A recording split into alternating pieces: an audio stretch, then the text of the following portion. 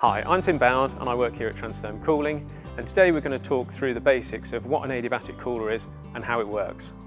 But before we begin that, it's possibly easier to discuss what a dry cooler is and how that works, because an adiabatic cooler really is just an adaptation of that. A dry air blast cooler is used for cooling water or water glycol fluids, and the water passes through copper tubes going backwards and forwards within these heat exchange coils. The induced draft fans drag cool outdoor air through the coils. The energy from the water is then absorbed into the air heats up, takes the heat away and is ejected through the axial fans off to atmosphere.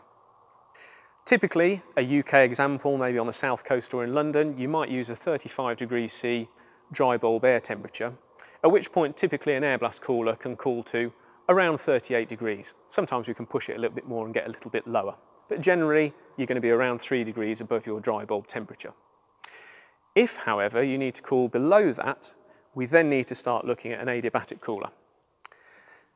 Adiabatic coolers are capable of cooling below dry bulb conditions, and they do this by increasing the relative humidity of the air.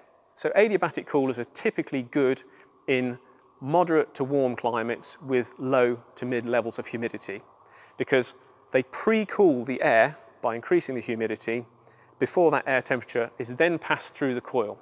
So for example, in the same 35 degrees C dry bulb example, we would be able to pre-cool the air down to circa 23 degrees in the UK. This then means that we could get water temperatures of around 26 degrees.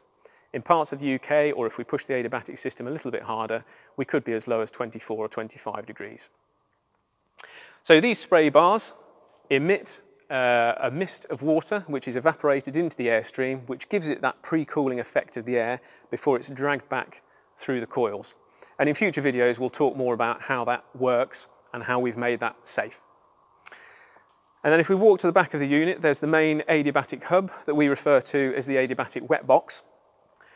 So a mains water connection is connected to the 3/4 inch supply on our wet box. The mains water flows into a double check valve inside our wet box first to make sure that it can't flow back into the mains supply, before it then gets put through a series of filters. Then, really importantly, from a health and safety perspective, a UV sterilisation system, and if you'd like to know more about that, please keep watching our videos because there'll be a separate section dedicated to the health and safety aspect of our adiabatic coolers. Before then finally going through a booster pump to make sure that the correct pressure is supplied to the spray nozzles to ensure we get the correct droplet sizes. In the next video, we'll be looking at different applications for adiabatic coolers. If you like the video, please give us a thumbs up, and if you'd like to catch future videos, please subscribe, and we look forward to running through things in more detail with you. I'm Tim Bound from Transtherm Cooling. Thanks for watching.